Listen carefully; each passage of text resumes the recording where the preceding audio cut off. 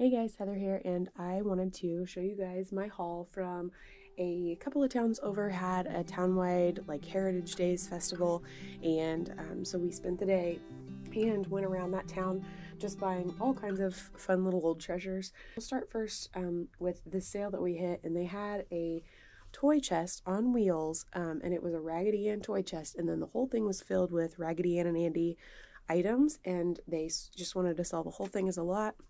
The guy saw me kind of hemming and hawing over it, trying to decide if I really wanted it or not. And he brought the price down for me, which was super nice. And we were almost at the end of our day, so I was like, you know what? I've got that money. We're not really stopping at too many other rummage sales, so let's just do it. So I'll show you what I got there. I got one of these Homco plastic wall art pieces. I didn't even really look through the toy box. I just kind of took a glance. There's some Raggedy Ann and Andy little sew-on pieces. You can sew their little outfits onto them. There's a bunch of different outfits in there. Some color forms, which I don't know if you 90s kids ever had color forms, but the color forms are actually, a lot of them are still in there, which is super neat. There were a handful of Raggedy Ann and Andy storybooks. They're all in kind of well-loved condition, but there's a lot of little cute storybooks in there. Just different little cute 60s, 70s, 80s storybooks that are Raggedy Ann and Andy. There was this really cute little tin. It's not marked or anything. I don't know what would have been in there. It might have been a puzzle at one time, but the puzzle is no longer in there. Oh goodness. There was this, and I don't know, I took it out. It's like a waterproof fabric. It's not made into anything, but like the back side has like it's almost like the drapes that are thermal, or like heat, whatever. Or I've made and seen like cloth diaper wet bags made out of this type of material. So I don't know what it was originally for, but it's just a piece of fabric. It wasn't made into anything. A really cute little girl's purse with the tag still on it. I tied the little tie on, but the little button's there and it can open up, has a little strap for a little girl to carry a little Raggedy Ann and Andy purse. And then the last thing that was in the box was a set of desk utensils. This I think would have used to had, that's some grammar right there, used to have a pencil sharpener container in it, and then you would just, stick your pencil straight in. It would be battery operated. But he was cute. He's missing his pencil sharpener part, but that's okay. Then there was a pencil holder. It's got a little spot for pens and pencils in the back. I don't know what this would have held, maybe erasers or a notepad. And then this, which is Raggedy Ann with the desk, and then when you push this down, this part right here is a stapler inside. So I don't know how you would fill the staples. Maybe you have to unscrew it, I don't know, but that does still work. It's a stapler for your desk. So I got all of that, plus the toy chest on wheels. I think for like $30. I'll turn you around here so you can kind of see. I've just kind of got it filled with stuff right now, but that's a little toy chest. It's the Raggedy Ann and Andy Toy Moving Company.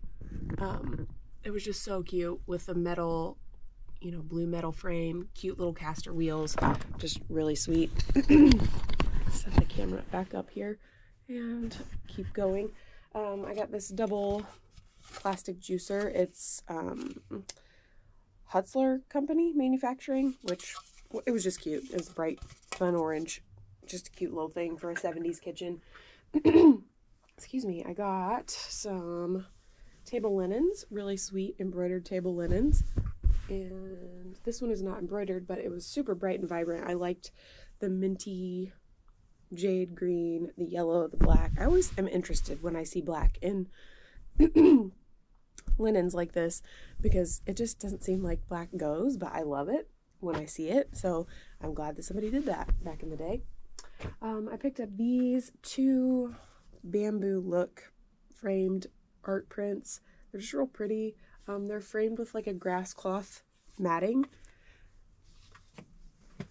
The other one is looking like this. I picked up this really cute candle snuffer. It's got a bird, and it's like on a pair of like scissors, so you open it up and snuff out your candles. I just thought that was really neat. I've never seen anything like that. I didn't even know that kind of thing existed. I picked up these, really cute. It's an open creamer, and there's a matching sugar bowl with a little lid. It's not marked or anything, but it's frosted. Got a little starburst pattern on the bottom. It's almost like a vinyl overlay, or like a, it's not hand painted, I don't believe. It's like a vinyl, almost like a sticker. But I do believe that they're old. I mean, little frosted glass with a starburst on the bottom usually indicates that they're old. Oh, this was also in the Raggedy Ann and Andy. It's a 1975 Raggedy Ann Christmas ornament, still in the bag. I'm assuming that this is the bag it came in. It's got a UPC on it though, so I'm not sure when UPCs came into play. I don't know that it was 1975 though, so that might just be a bag that they put it in to protect it. Got these really cute. They're chipped up and worn, but really sweet little salt and pepper guys. They're just marked Japan. There's no other stickers or markings, but they had cute faces, so they came home with us. I got this skunk. He was probably holding a little something, because he is a shaker, so I'm guessing that his salt shaker he was holding right here might have been a baby. I don't know what it was, but I thought he was cute. I couldn't leave him behind just because he didn't have a pair. I also picked up a single strawberry shortcake shaker.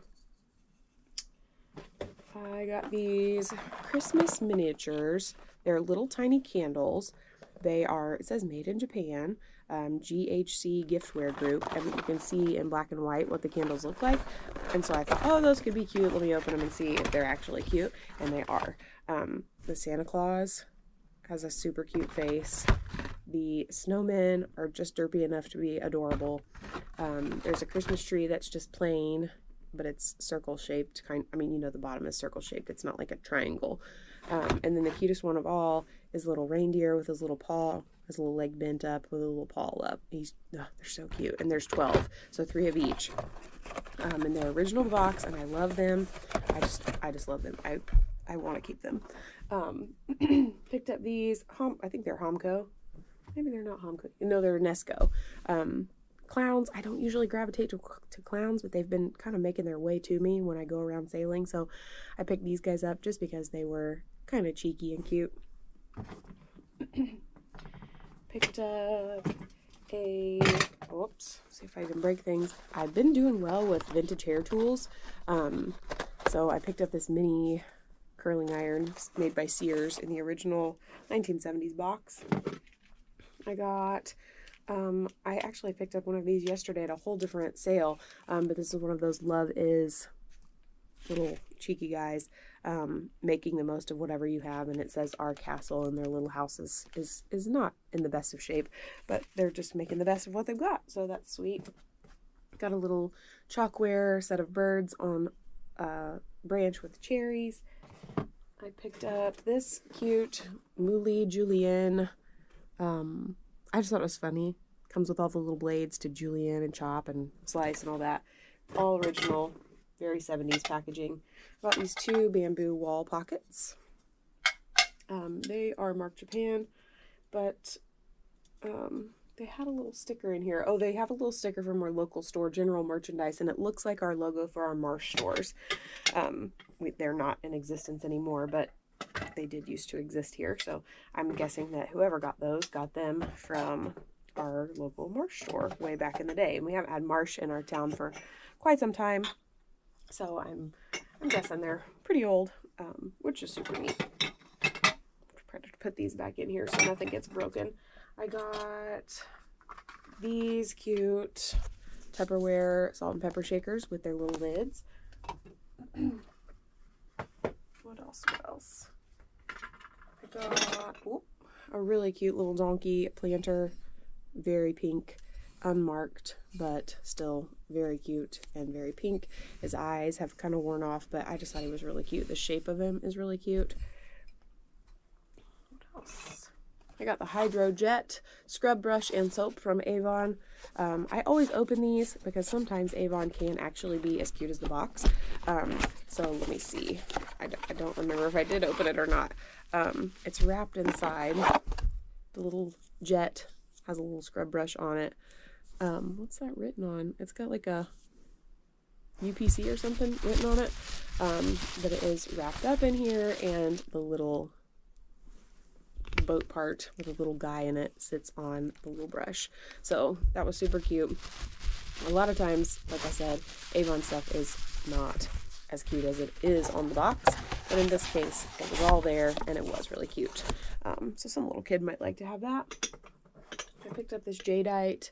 It's unmarked with a maker, but it's got like a floral pattern on it. I need to do some research because sometimes this stuff might be Pioneer Woman, because she remade some jadeite stuff and some vintage looking stuff, but this is in really, really great shape, and that's part of what makes me think it could be Pioneer Woman, because it's really in really great shape. It's got just like a floral pattern on the bottom, so I need to look that up because it's not Fire King, it's not, you know, Federal, because those were usually marked and this is not. So I'm not sure on that, but I'm gonna look it up, and I thought it was pretty regardless. Got this pretty vanity lipstick holder sitter. It's real heavy. It's almost like cast iron, so it's super pretty. It's got like birds on the bottom of it there. I got, actually this was in a box of something else, Doan's pills, and it's a diuretic to the kidneys, and I thought it was hilarious because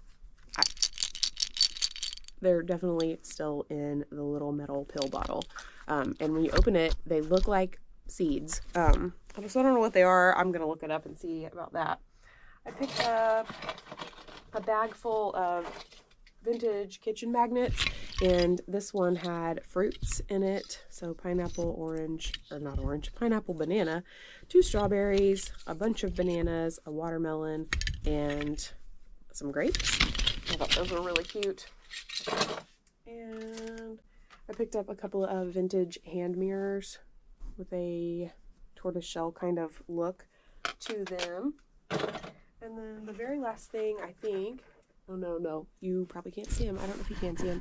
Right here, I've got these really pretty brassy gold, like pheasants, or I'm not sure what these birds are actually, but they're really pretty. I've had them before in black. I might still actually have them listed in the shop. I can't remember if they sold or not, but these were super neat. They're like a resin or a wood material. They're not glass. But I just thought they were super cool. They'd go in like a very Hollywood Regency style house. So I thought those were cool, and I picked those up actually at the sale where I got the strawberry shortcake and the strawberry creamer and sugar. Got this cute magnet with a hook on the bottom.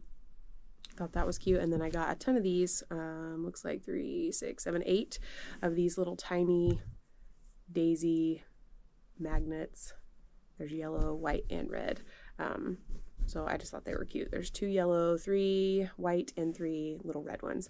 So I picked up all of those, and I think that that is all for the Frankton Heritage Days rummage sales.